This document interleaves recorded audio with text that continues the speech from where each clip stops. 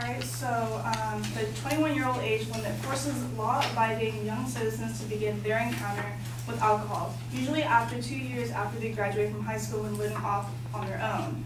But we don't do that with driving, so why does it make sense to do it with alcohol? And this shows that lowering the age would actually benefit underage teens. And so I would like to reiterate what my partner has said earlier about lowering the drinking age to 18, and that our significance claim is that the drinking age being 21 causes us to live our lives in harmful situations because, 1, the amount of alcohol poisoning has increased, 2, young adults engage in binge drinking more frequently due to our current law, and lastly, underage drinkers are not seeking medical attention when they are needed due to their fear of being charged with underage drinking. And my opponent argued that binge drinking doesn't really fix the majority of the problems who are under the age of 18. But although it doesn't fix the majority of the problems, it would actually help them get the help that they need. Like if they are in a situation where they are really drunk and they can ask for help without having to worry about being charged. And so according to Jeffrey A. Tucker, with the Foundation for Economic Education, he says that most of the kids have never been socialized in what it means to drink responsibly. They are living for the thrill that comes with defiance. The combination of new freedom, liquor leads to potentially dangerous lives, which also includes gang groupies and stuff. And he's basically saying that if we do lower the drinking age, it would help those who are underage get help that they need. My opponent also said that reducing will only help the college students, but that's not true because it's not just college students who are binge drinking and all of that, it's also people who are in high school.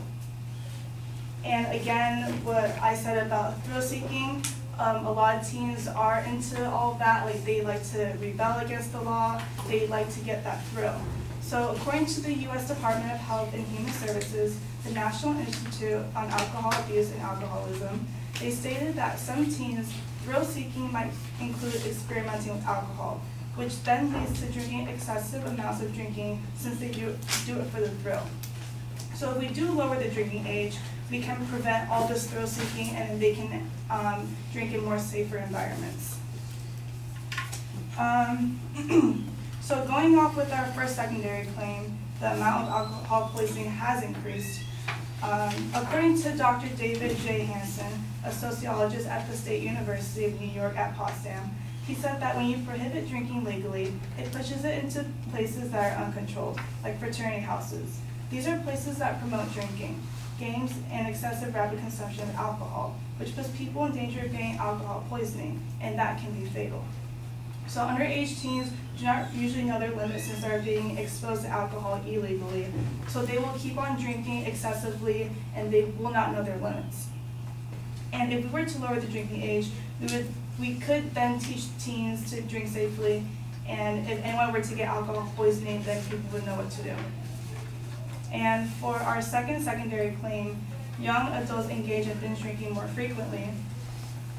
This happens more often because we tend to pregame, which is where we drink before an event, just so we don't have to drink there because we're not legally allowed to. So according to Centers for Disease Control and Protection, the CDC recently reported differences in binge drinking behavior among people in various age groups. Using data collected in 2010, they discovered that about 28% of 18 and 21-year-olds binge drank the most out of the other age groups. And lastly, underage drinkers are not seeking the medical attention that they need due to the fear of being charged. In early August of 2012, there was an incident where a teen named Brett Finloom died from alcohol poisoning at a friend's house. And he was a freshman who attended the University of Oklahoma.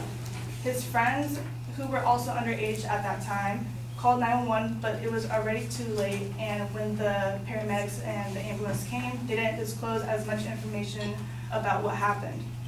They even denied drinking alcohol at home and told the 911 operator that the teen who died actually was intoxicated before he arrived. And they did this because they downplayed the danger so that they wouldn't risk a criminal record, including charges like arrest for public intoxication, illegal consumption, and possession of transportation of alcohol, which this is where you're putting yourself before someone else's life because you don't want to get charged. And for our inherency claim, the drinking age being raised did stop underage. The drinking age being raised did not stop underage drinking because after the drinking law has been passed, it also led to underground drinking, what my partner has already said before. And according to Gabrielle Glasser with the New York Times, she said that raising the drinking age hasn't reduced drinking. It merely driven it underground to the riskiest of settings. Unsupervised high school blowouts and fraternity parties that make the animal house look quaint. And so this age segregation leads to drinking away from adults who could model moderation. And lastly, the solvency claim about lowering the drinking age allows people to have access to a safer drinking environment. And this prevents many dangerous incidents that underage drinkers do undergo because according to Erwin Z, who is a part of the benefit of, he said that when it is illegal for them to drink at 18, many of them will have a great chance to violate the law and do drinking sprees, which can then be unsafe for them and people around them.